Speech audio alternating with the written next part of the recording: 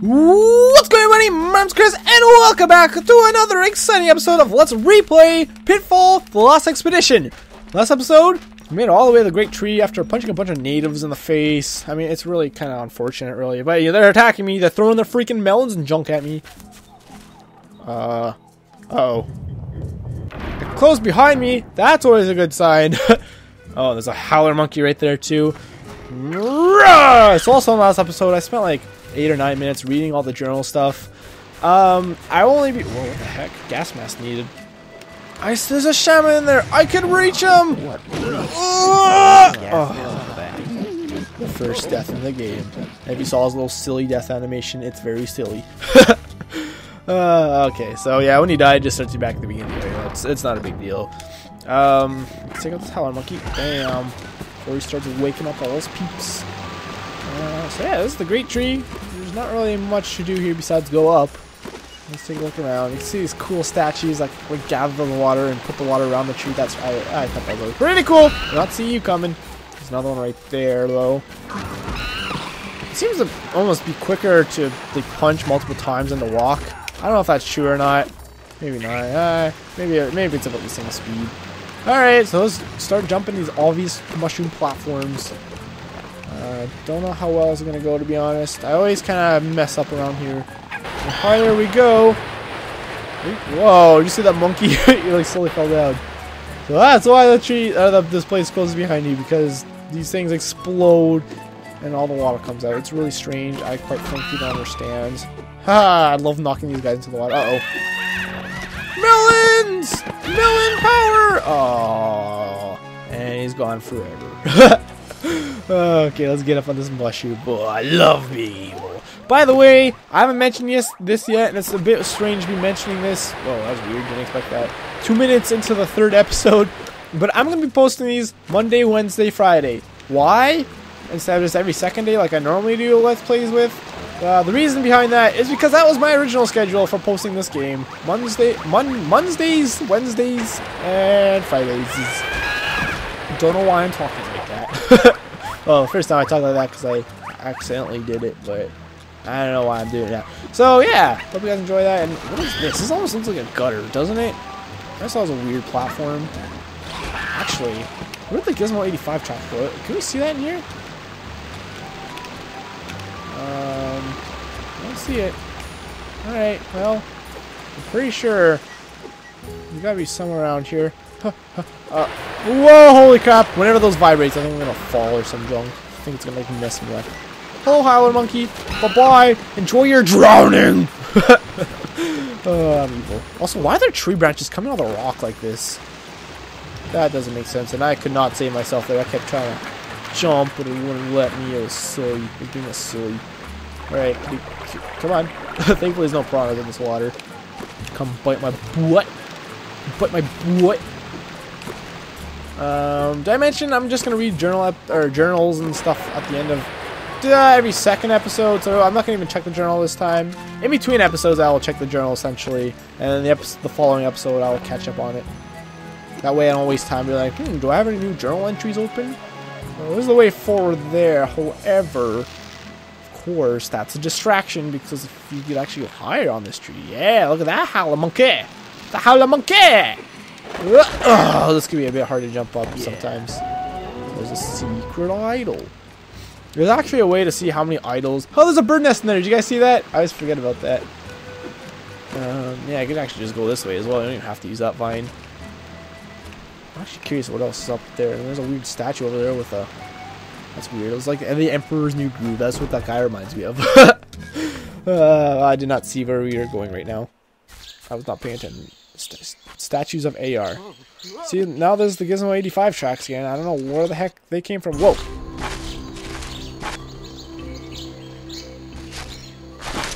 Oh. Snake! I love after everything we've already seen, we're being really cautious about this snake.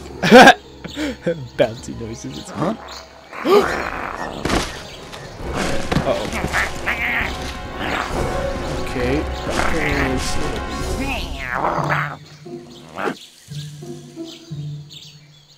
No need for thanks. Oh, part of the job. What? You can talk. Some Jags have what it takes, others don't. You mean vocal cords? Not vocal cords, magic. Why, isn't it apparent that I'm one of those super courageous Jaguars who defend the weak, who protect the innocent, and who a very powerful, wise sorcerer would therefore bless with the power of speech? That snake? It was dead. Huh? And you knew it. Oh, no. Dead snakes are the most dangerous kind. You're walking down a path. You find a dead snake. You pick it up to study it. You slip on a rotting mango. You fly onto your back as the snake goes airborne. And there you are, helpless on the ground, when coming down through the air towards you is the dead snake. Its beady, dead eyes fixed on you. Its dead mouth wide open, and its dead fangs about to plunge right into your neck. Luckily for you, the bravest cat in the jungle just saved your life. Oh, it's so loud. Run! That always seemed like a bit of a cop-out to me, that he runs because of the howler monkey all sound like that. Whoa. See things blink in and out of existence at the top there. But that was Quickclaw! One of my favorite characters in the game. Actually, it probably is my favorite character. I love Quickclaw. Probably one of my favorite like GameCube era characters as well. Maybe he's one of my favorite Nintendo characters in general. I love Quickclaw. He's so cool. So yeah, the talking Jaguar, which is a bit weird. You did say he was blessed by someone with magical powers. What is this? Freaking Teletubbies? I don't know why Teletubbies, but, you know. Alright then, so let's climb these statues that very conveniently have vines growing on them. Yay! Now look, it's a very convenient tree with a very convenient vine growing out of it. Yay! Oh no, this statue's been beheaded. That's unfortunate. That's very unfortunate. That's kind of sad. Oh, smash strike needed. There's a monkey symbol. It's a monkey symbol. Smash strike. A. What's down there? Oh, it's like an idol. I mean, it's only with one, so who cares about that? If it was an explorer now, nah, then we would be thinking of portals. I don't know why. Rising strike needed. Jeez, we need so many things. All the things. Right. Let's go this fine. It's a bit hard to lose like where you're going in this area, I find sometimes. Bit and Binder's Camp. But we actually started. If we could get this camera here. We actually started down there. So yeah, we're going the right way to Bit and Binder's Camp. Oh no, I can't see. There we go. Where am I going? Uh-oh.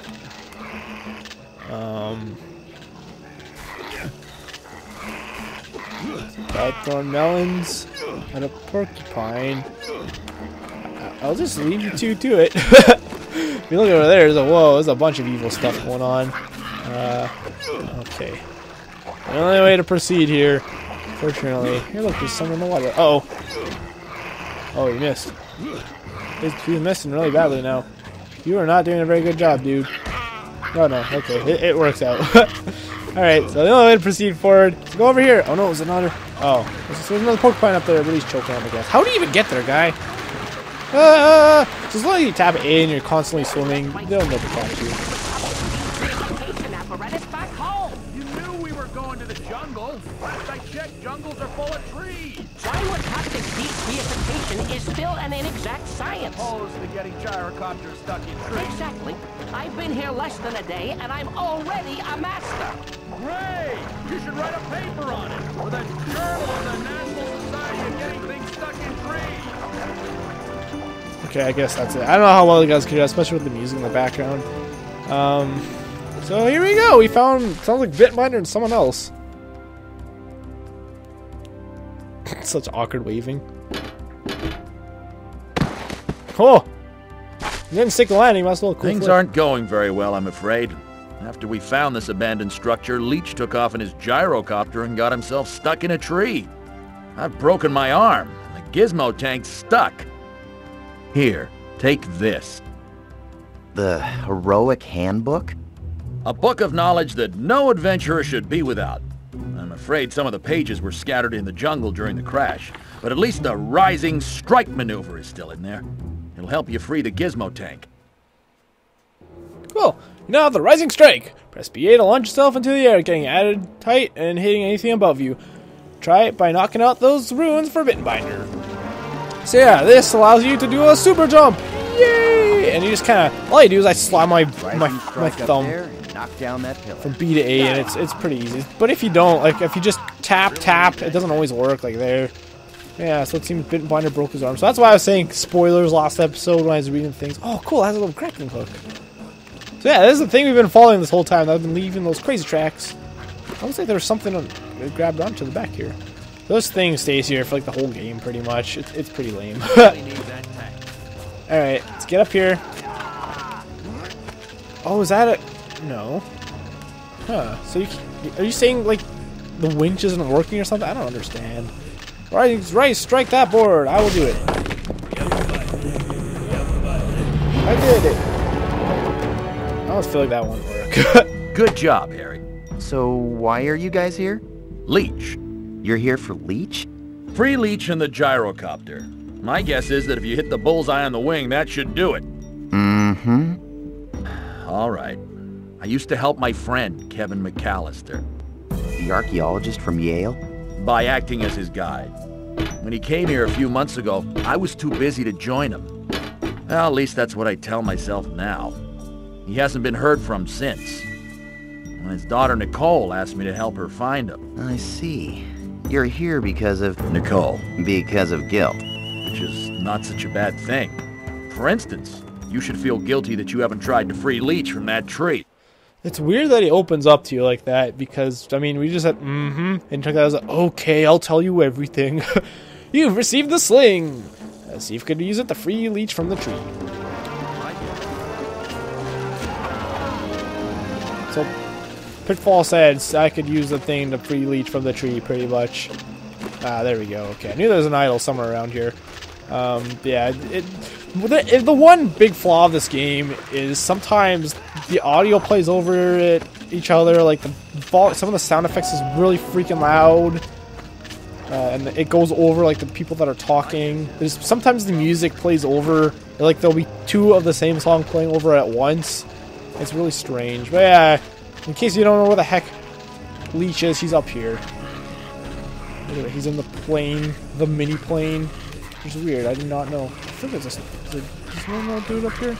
Yeah, look at him still tossing his melons. You don't want to escape their mask guy, even though I don't know where you'd go. I don't feel like you'd be able to swim with a mask like that. So yeah, now you have the slingshot. Hit the bullseye and just wow, you got a gyrocopter. So yeah, you can't just you can shoot. It's just, oh, you can only shoot once. So how this works is you press C down to load it, and then you'll start spinning it faster. And you press C up, or you just release it. Apparently, shoot. Oh god, that could have crushed him. That would have been awkward.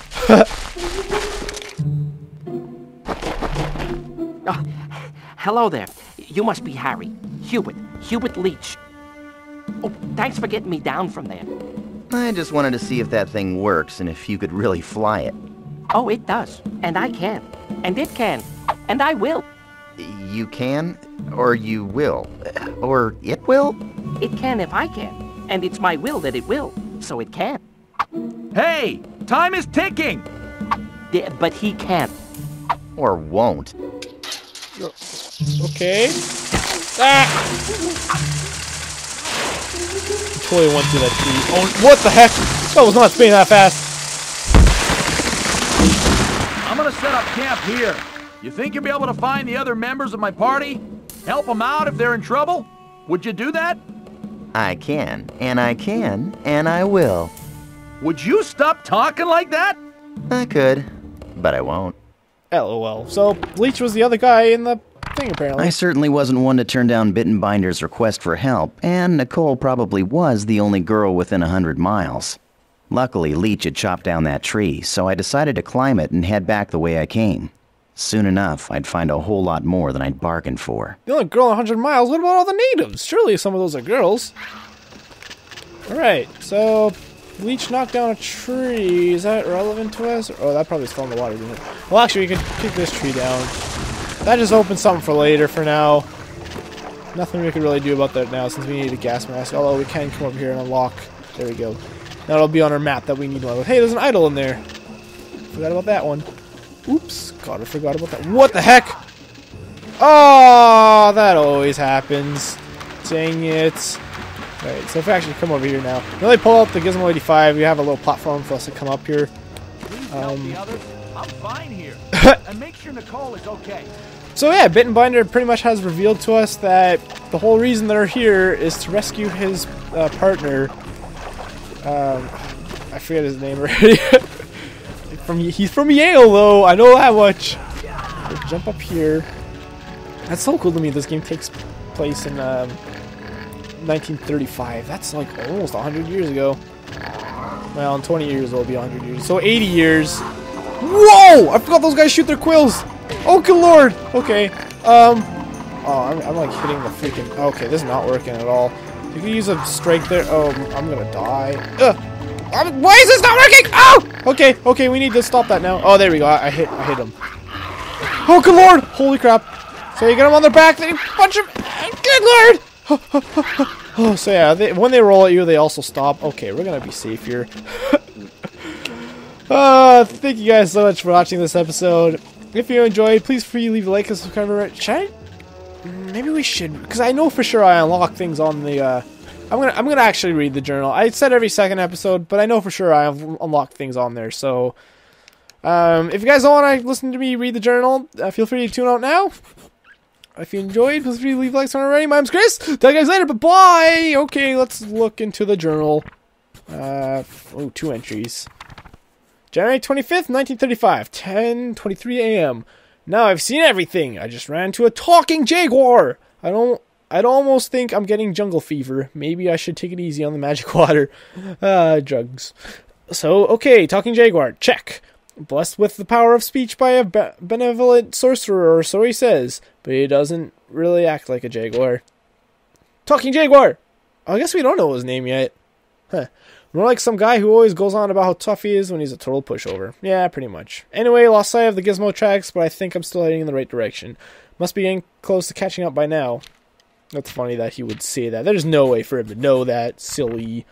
January 25th, 1935, 11:02 a.m. Finally caught up with Bitbinder and Leech. Looks like the Gizmo 85 broke down. Must have been a heck of an accident because all the parts were strewn all over. Some people just can't drive, I guess. Well, Bitbinder did have a broken arm. Helped him out for my troubles. Bitbinder gave me a sling. Should come in handy. Plus now I've got a heirloom in case I ever have a kid. Like that's ever going to happen. No one will ever pin me down. He also gave me the heroic handbook. It seems it's a collection of adventurer wisdom collected over the ages. Most of the pages were lost in the crash, but there was one move, the Rising Strike, still in there. It's a pretty nice move, too. I'll have to look out for the rest of the pages. They must be spread all over the jungle by now. In fact, come to think of it, I'm pretty sure that the native shaman had some for sale. Bitbinder also filled me in on little why the expedition is really here. Turns out it's a rescue mission looking for a professor named McAllister. Okay, yeah. An old friend of Bitbinder's and Nicole's father. He went missing 6 months ago, but because of the crash, this rescue mission is now in need of rescuing itself. Guess that's where I come in. Leech! Holding a leech. So anyway, Leech took off in some gyro contraption, and Bitbinder got to work on repairing the Gizmo 85 and setting up camp. I promised him I'd lend a hand rounding up the other survivors. He seemed extra worried about Nicole, but I told him I'd take care of her. I'm a sucker for damsels in distress. Oops, I didn't want to completely close that. I just thought that would back out of the journal. Hints don't care about. Okay, we unlocked 2 new things. A porcupine. Whoa, that's super scary.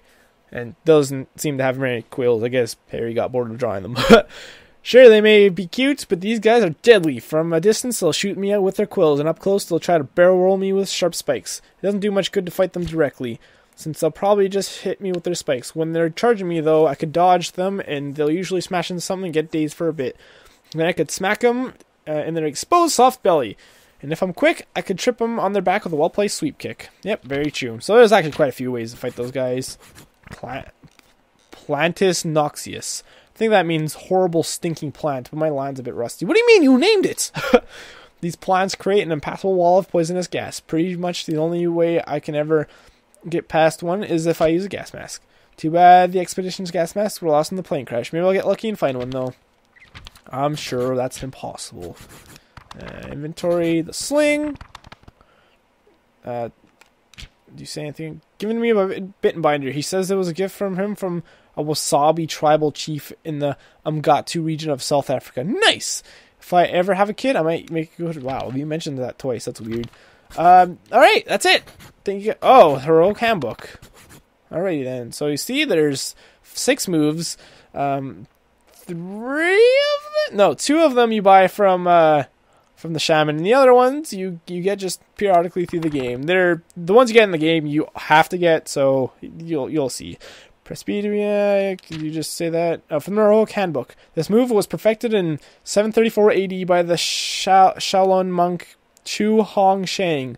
It serves the dual purpose of allowing the practitioner to attack airborne threats and be able to reach high ledges that a normal jump could not.